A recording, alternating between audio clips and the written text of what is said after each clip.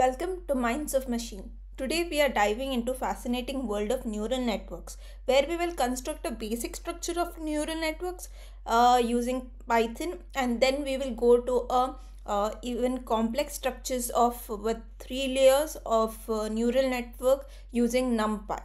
So, by laying the foundation for deeper learnings, we are focusing on the core architectures. So, let's get started.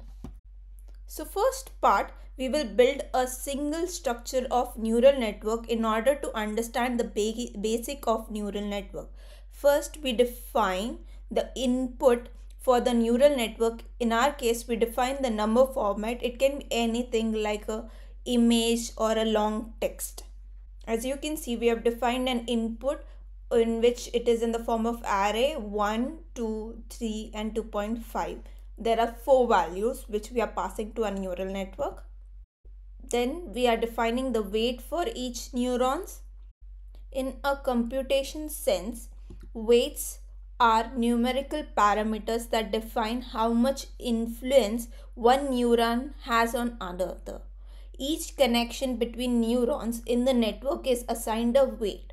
A primary use of the weight is in the learning process. When a neural network is trained on a dataset, it will gradually adjust these weights based on the input data it receives and the error in the prediction.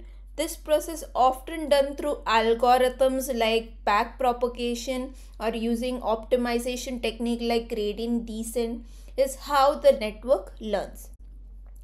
So, in our case, we will define 3 weights. Weight 1, which has like 4 nodes. Weight 2, which has 4 values, because the shape of the input and the weight should be equal, otherwise we will get an error. And then weight 3. So there are 3 weights.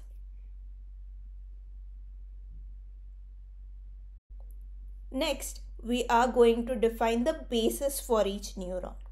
So, bases are additional parameters in neural network model alongside weights in a mathematical sense. If you consider neuron's output as a function of its input, the base is added constant on an offset to the output of the neuron's activation function.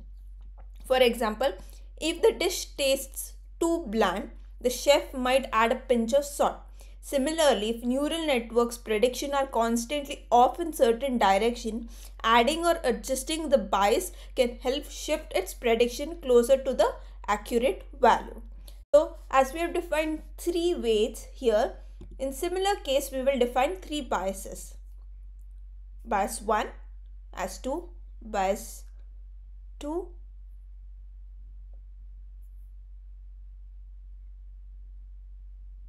as 3,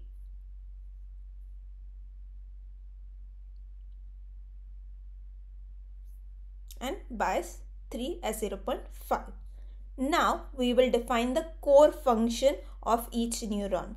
For that, we will loop each input and multiply with each weight and sum with bias. So as you can see, this is a basic one node how of a neural network which helps us to give the prediction.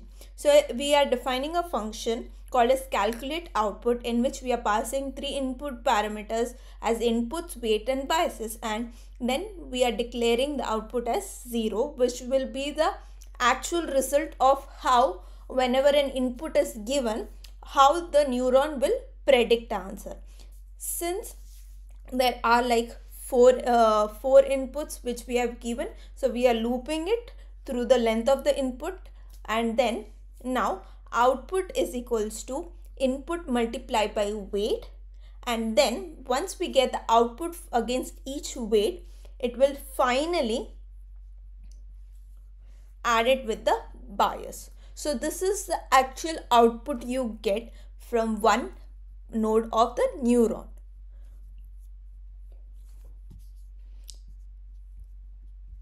And this way we loop it for all the inputs. So that will give you a single value.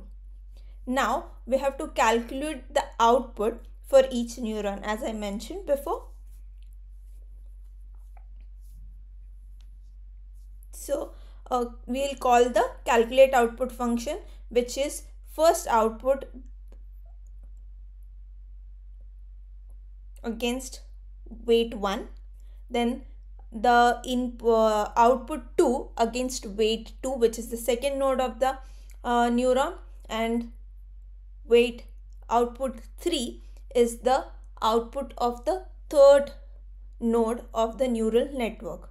So in this way, this is just we are creating a single layer or coding a single layer of the neural network, and here aggregating the output is basically putting all three outputs in one singular array, and then we see the result of by printing the output as print layer output and declaring the output variable. Now we will run our code as python 3 neural network.py, which is my file name, and you can see the layer output as 4.8, 1.21 and 23.85. Now in this image you can see the input you can consider as the numbers which we were given, and this layer are those nodes like the weight 1, weight 2, weight 3. In this image there are 4 weights, but in code I have defined only 3 weights. So this input is multiplied against every weight, and then it is actually summed by the bias, and then it finally gives you the answer. So this outputs are basically in the form of numbers because computers usually understand the numbers, but the input can be an image or a text or any form of data, and this neurons will apply those formulas on those data and give us the prediction that it can be a dog or this kind of dog or that kind of dog. So here the input is the dog which we are passing through the neural network, and it gives us 2 prediction based on the formula or the core function which we have used in our code. Now let's create in the second part to build a structure of neural networks using NumPy.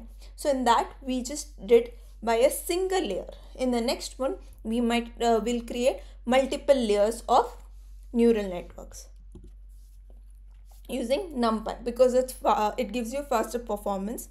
When you use for loop, the performance falls. So that is basically used for understanding, but using NumPy gives you better results.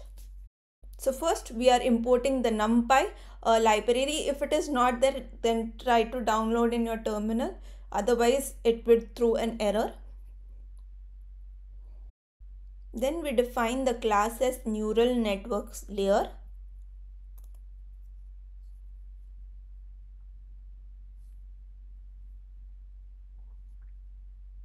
Then we define an initialization function in which we define the weights and biases for each layer.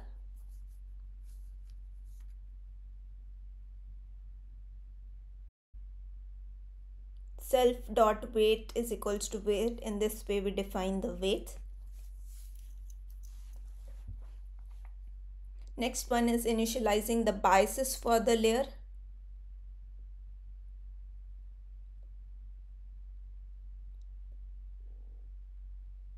Which is the same way as weight is declared, as these two are the important parameters of the neural network. Now we will define the forward function, which is basically the actual calculation which each node does. Inside this function we just take the inputs. So here we are basically using the compute dot product of weight and input, which means, and then adding the bias, so which is the main function of each node which neuron does. So, and the dot product is one of the function which NumPy gives, which makes our performance faster. So instead of using the basic functionality which is given, we're using NumPy's np dot dot, which automatically multiplies the weight and input and then adds the biases finally, and will return the output. So here we have declared the main function of our neural network. Next, we will define the inputs to our neural network layer. First, we are defining the same input example which we have used in the previous one, 1, 2, 3, 2.5. Then we define the weights and biases for the layer.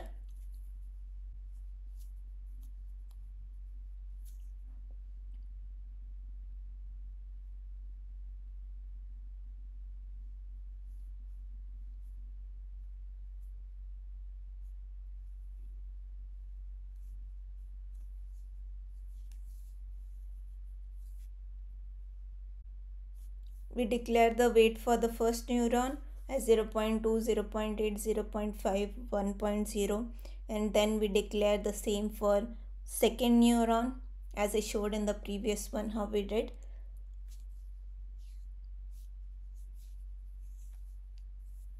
But here we will declare it in the form of a matrix which might be called as vectors.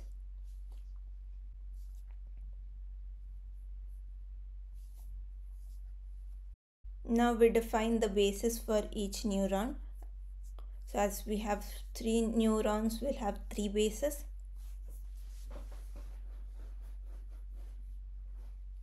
As 2, 3 and 0.5.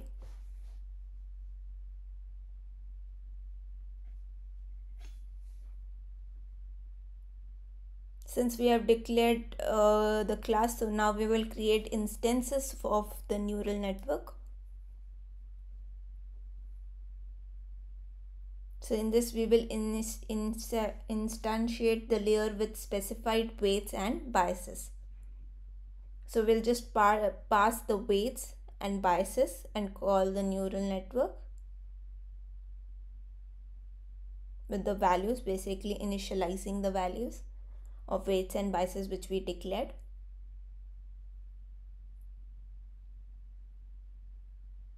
Now we will pass the inputs to the forward function. It will use the weights and biases which we have passed through the layer function. Now we will calculate the output of the layers for the given input.